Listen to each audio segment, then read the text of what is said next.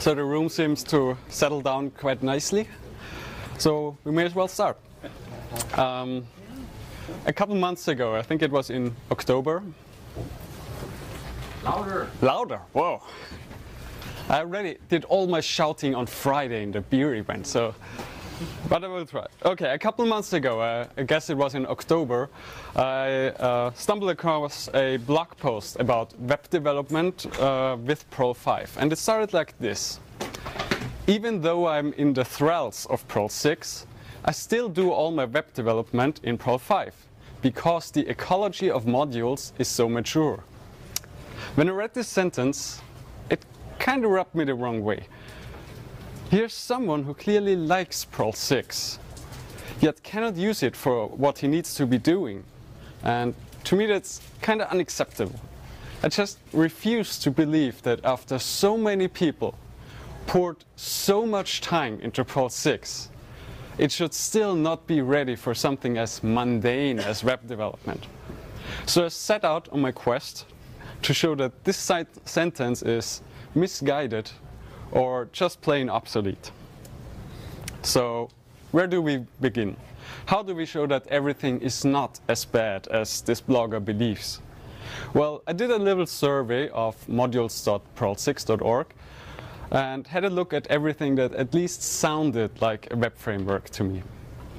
These are the results. As you can see here, it's a reasonably short list. In itself, that's not that bad. The list of actively developed web frameworks for Perl 5 is probably not that much longer. Of course, there are lots and lots and lots of failed attempts or abandoned frameworks on CPAN. This raises the second question. To which category do these belong? To answer this question, I had a look at the date of the last commit to the repositories. Now keep in mind that the very first stable release of Perl 6 as a language was in December 2015. And in the couple of months before this release, we really rushed in a lot of semantic changes that we knew we had to get in before we were ready to commit to a stable version of the language. So everything that has not seen any commits in these months or afterwards is probably bit-rotted or really incredibly lucky. For example, Web App Ballet claims that it's going to be merged with Bailador in the near future. Now I got curious and had a look about when the sentence was added to the documentation. Any guesses? 2010? It's not that bad, you know. It's March 2013. It hasn't happened yet. I'm not sure if it will ever happen. But with this filter applied, we are left with 3 contenders. So no, let's not jump to conclusions here. 3 can still be a very decent pool to choose from. We'll just have a look. The first one is Crust. Crust is in short a PSGI implementation in Perl 6. It's a glue between the web server and the web framework itself. It lets us centralize code for supporting different ways of connecting our application to a web server, like fast CGI or being run behind the front-end proxy. Though certainly very useful, it's probably not the very first thing that you'll be looking for. But let's keep it in mind for now. We'll come back to it later. Web can be considered one level above Crust in the stack. It gives you request and response objects and the dispatcher. Not luxurious, but sounds like at least a good start.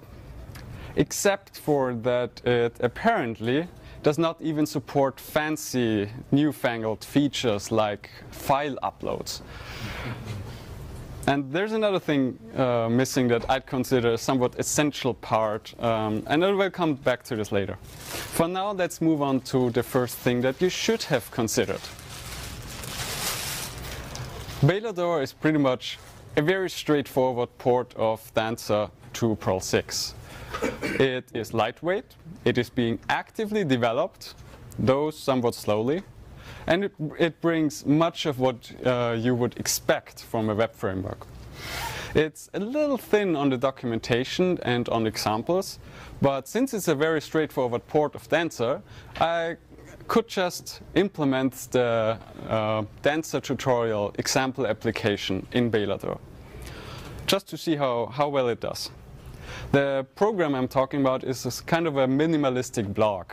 You can log in, blog something inside full, and this gets then displayed on the front page. Now, Velador does not come with any kind of built-in configuration system. So first off, I wrote an extremely sophisticated one, which you can see here. Well, at least it lets me stick very closely to the original example. Now, here's a bit of database setup code. It's nothing special. Though I have to mention that I very much like how DBIsh uses named parameters instead of parsing some obscure connection string. Though it's kind of odd that the SQLite driver doesn't cope too well with being given a proper I/O path object. So I have to stringify the path before giving it. But okay. Now, if you know a bit of Dancer, you're going to feel right at home here. This is pretty much the same as you would write in Perl 5. We define a route for our GET requests to the root and give Velador a code block to execute when the route matches. Again, DBI's interface looks quite a bit cleaner than good old DBI to me. That's the advantage of being able to start over with a fresh new code base. The login handler seems to be a good example for how to access parameters, sessions, and redirects. Very straightforward, easy to use, very familiar from Dancer. So, have I convinced you yet that Perl 6 is absolutely ready for web development? Who of you noticed the little interesting bit in the last line here? Instead of just calling the template function as you would do in Dancer, I passed the result to a function called layout. Why is that? Well, Velador simply hasn't seen as much development as Dancer or Modulicious. So again, it has no built-in support for layout templates or hooks. So I had to write a little helper. Nothing bad, really. There's also no facility to construct URIs yet. So for now, our little example application cannot be run with a path prefix. And this is also a part that I consider very much missing from web. Again, probably not a deal breaker. It just shows that Velador is not as mature a framework as Dancer or Modulicious. Now wait a minute. Do you remember Crust, the PSGI framework for Perl 6? Well, the cool thing about PSGI is that it allows for sharing so-called middlewares between applications and frameworks. There are tons of middlewares, from support for running behind a front-end proxy to awesome debug panels and I don't know what else. So in theory, you could have the same with Crust. But middlewares have yet to appear. Nevertheless, Crust is certainly a good base, so we may as well give it a try. The documentation makes this look much more complicated than it actually is. This tiny PSGI file is all that's needed to bring Crust and Velador together. So we could give it a try. As I have much extra time, I can do a little live demo here. Okay, it starts, that's a good sign. And the application is running. Nice. So, yeah, that's it. We can go for it, be heroes, write awesome middlewares. But first off, I'm going to show you the login thingy. Wow. So,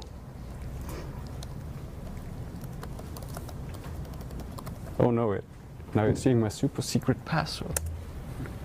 Oh.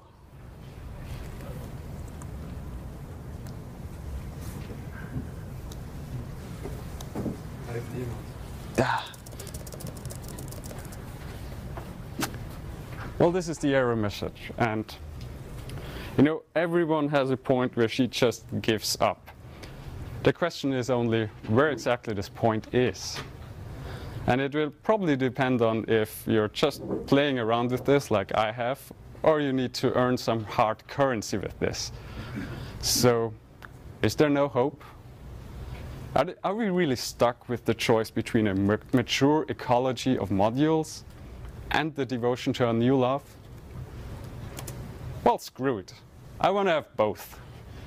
If Dancer 2 is where the development is and the features are, then Dancer 2 I will use.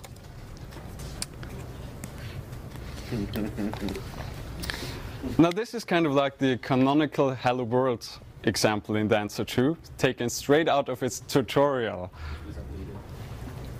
Damn it! Okay, it's probably updated by now, but okay.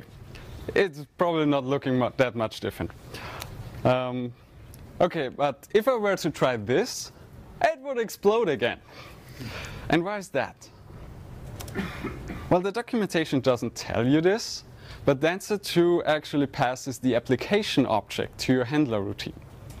Since Perl 6 does have proper subroutine signatures integrated in the language, it expects you to declare those parameters that are passed to your code.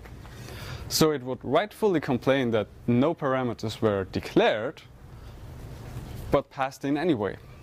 So what could we do to make Perl 6 happy? We could do it like this. We declare the parameter, but this is undocumented, and it would be tedious and look less pretty. And we cannot have that, can we? Now luckily, Tachik, who first tried this, found a really pretty way around that. In Perl 6, code blocks are not just syntactic elements, but first-class objects. You can think of subroutines as code blocks with explicit signatures. Naked code blocks have a default signature that is used to create the topic variable, $_. And one argument is exactly what we need to get around this. Now let's have a look at how well we do at the original Dancer example I ported to Belado. I'm not going to show you the full source code.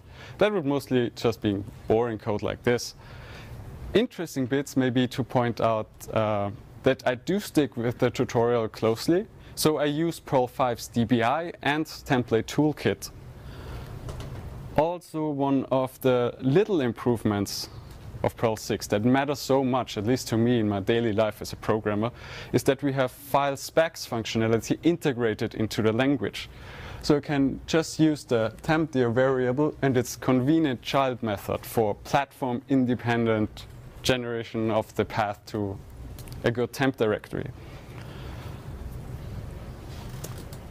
As I mentioned, I just use DBI, which all of you should know really.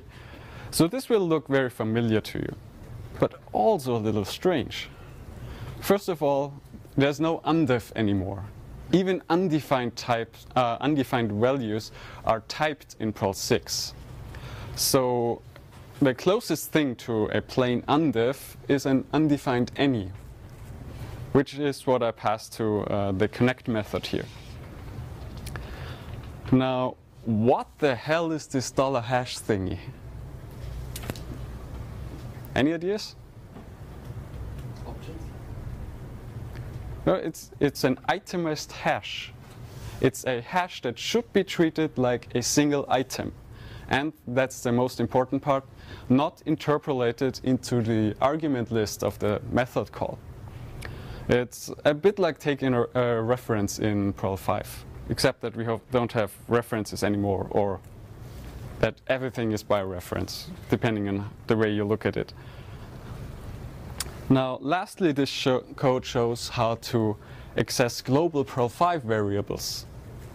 in Perl 6, which is exactly like in Perl 5 itself. If you try this at home and it doesn't work that way, you have a version of inline Perl 5 installed that's been written before this weekend. Just to let you know.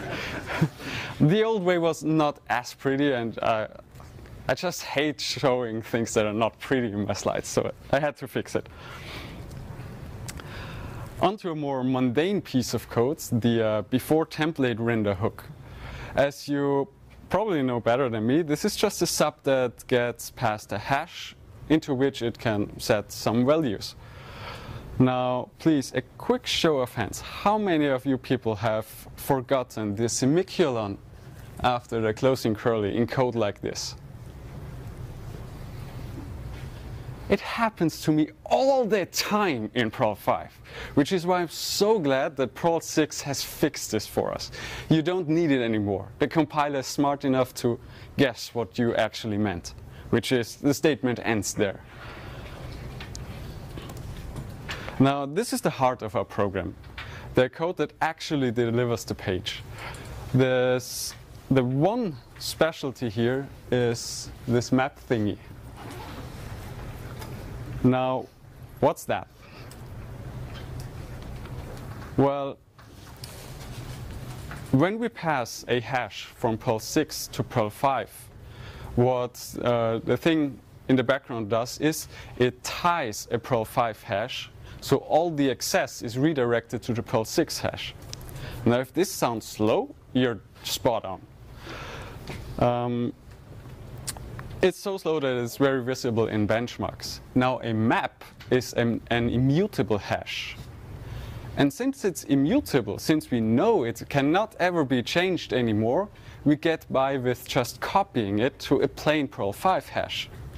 So this is much faster, and Dancer accesses this hash a lot. So this is a little way to really speed it up. The final piece of Dancer code I'm going to show is this bit. There's nothing out of the ordinary here. In fact, it's actually a little bit closer to what the Dancer documentation suggests than the tutorial itself.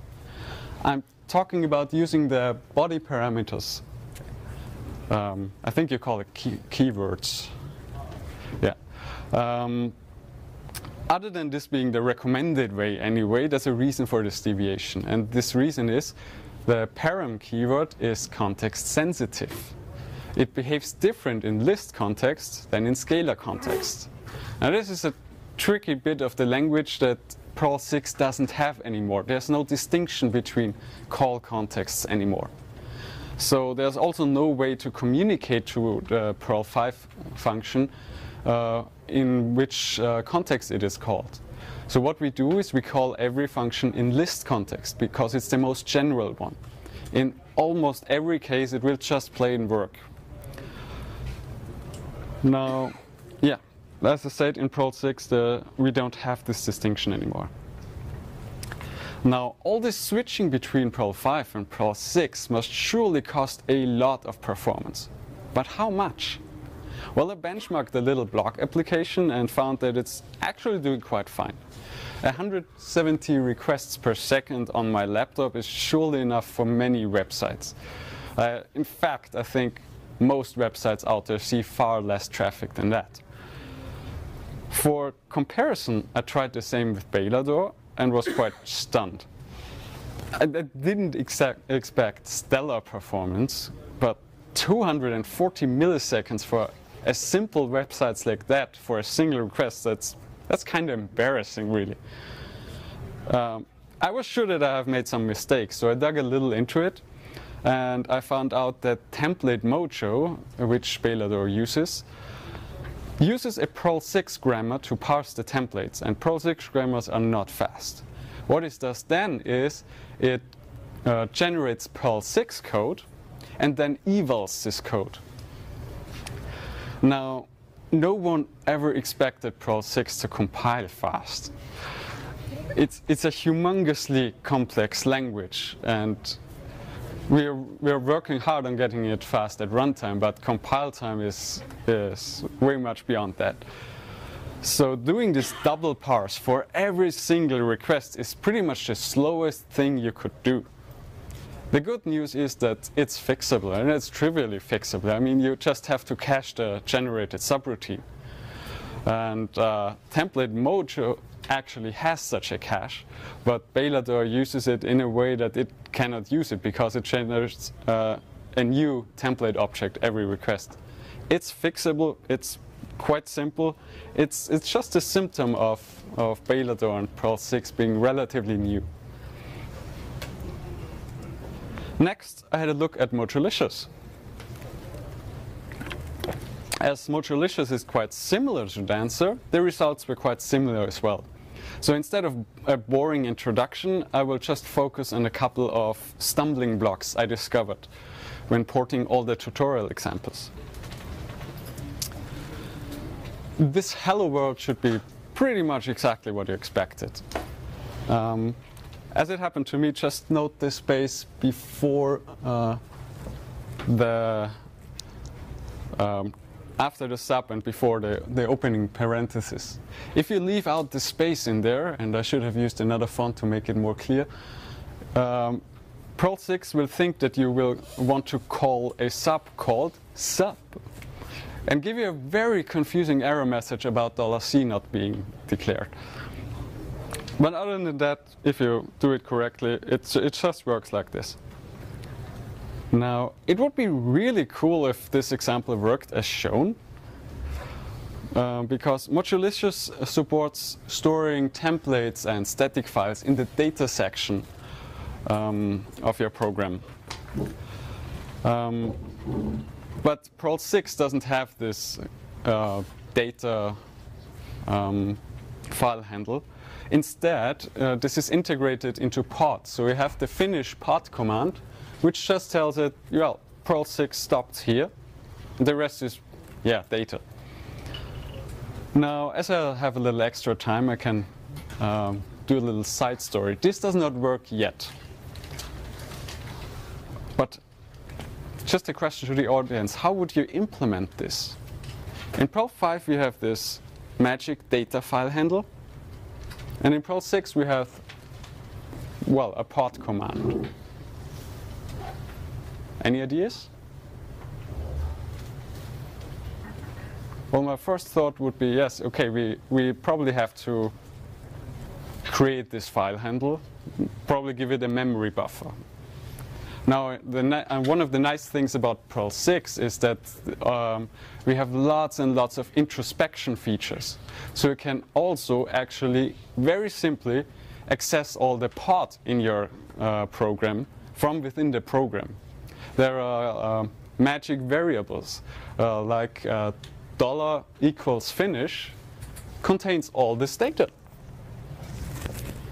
So we have to create a file handle backed by a string, and we have a string. So why have I not yet implemented this? I hate showing things that don't work. Now it turns out the really tricky part is the timing. Because you have this use Mojolicious light from Perl 5 up there. This is where Mojolicious is loaded from Perl 5. This is where all the initialization code runs. It's at begin time, because use is a begin time construct. The finish pod command has not even been parsed yet. So I'm not sure where exactly to put it in the program flow. If you have any of you have any idea about this, I'd be glad. So what you do to get around this is you put this in a proper template file, which is what you should do anyway, at least to get the proper syntax highlighting for this code. When I prepared the example to show how to give a route a name, I stumbled over another subtle difference between Perl 5 and Perl 6. In Perl 6, the fat comma operator I use up there is no longer just a fancy way to spell a comma. It's an operator that creates a pair object. A pair is just a key and a value. Now if you chain those fat commas, you create a nested pair structure with a pair that has another pair as a value. And Modulicious gets quite confused if it sees that.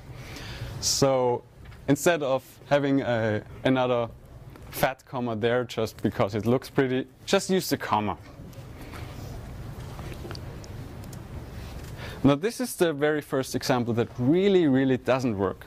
Because right now it's unfortunately impossible to pass a regular expression from Perl 6 to Perl 5.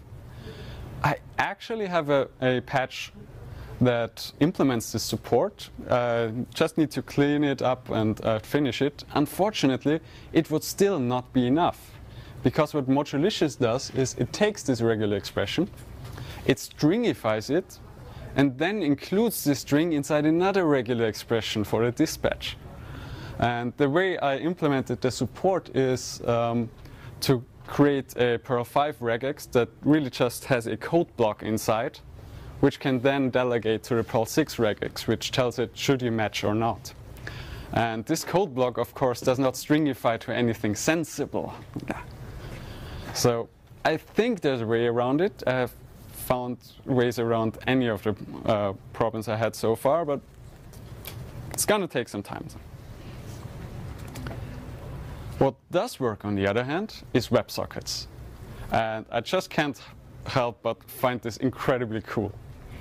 And if you look at this, there's really nothing special you have to do. It just works like this, like documented. Now, for something that looks a bit different than the last three frameworks, Catalyst is an interesting candidate. Catalyst puts a bit more pressure on you to stick to an MVC architecture.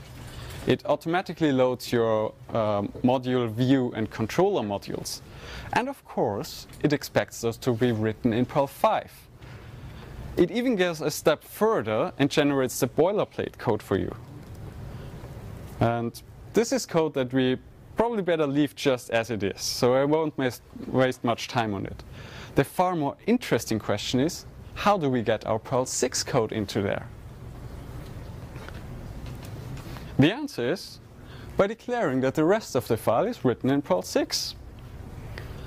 Everything from the use v6 inline line up there is just plain old Perl 6 code. We have an index method with appropriate catalyst attributes, making the method a catalyst action. Of course, we get past the context object, and we can call methods on it. And we can use the usual methods to get our job done. This pretty much works out of the box, except for the catalyst attributes. And I was quite surprised that Stephen Little did not come up with this example for attributes, because it's the place where I've seen them used most, but okay. Like I said, in Perl 6 we don't have subroutine attributes. We have traits instead. Now traits can, for example, be a convenient way to add a role to a method object, because even methods like code blocks and everything else are really proper objects in Perl 6. For a catalyst action, we want to mix in the inline Perl 5 attributes role, because I suck at naming. And because I suck at naming, this role provides an attributes attribute, which is just a list of attributes to apply to the Perl 5 wrapper that gets generated for inline Perl 6 methods. Now, this little helper method, the catalyst X Perl 6 component Perl 5 attributes, contains two more trait mode functions for supporting the args and action class attributes, but they look pretty much exactly like this code, so that's it. And this is really all you should have to know and use to be able to use Catalyst in a Perl 6 project, which is quite cool. And now I know what's been bothering me about the sentence that haunted us so far. It just takes two really tiny changes for me to be able to make peace with it. Because even though it's certainly fun building a new web framework, I sometimes just need the reliable tools I know and I'm so familiar with. And luckily, they're still there for me. Now, the question which I haven't touched yet is, why would I want to? Why would I want to leave the familiar territory and venture forth into the unknown? Well, for some, the answer would be, exactly! Because that's what I want to do. I want to explore. Well, some will be attracted by the opportunity to carve out a name for yourself, to become the Sebastian Riedel for the Perl 6 world. Others will simply feel that Perl 6 as a language is incredibly well suited for web tasks. For example, thanks to emoticons, Unicode is huge right now, and Perl 6 is at the forefront of Unicode. And of course, having the gradual type support, Perl 6 covers a sweet spot between type support that catches so many stupid errors we all make, but not too much type support so it would get in the way, like I experienced with Java and web development, which sucks.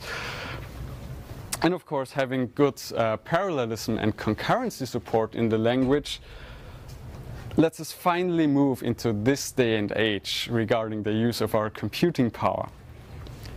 So while the solutions I've shown you today will not get you there immediately, they will be a good first step into that direction. Thank you.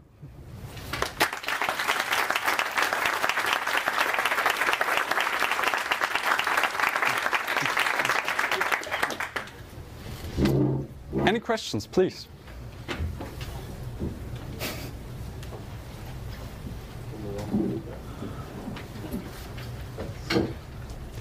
There's at least one question that I'm extremely surprised that does not come.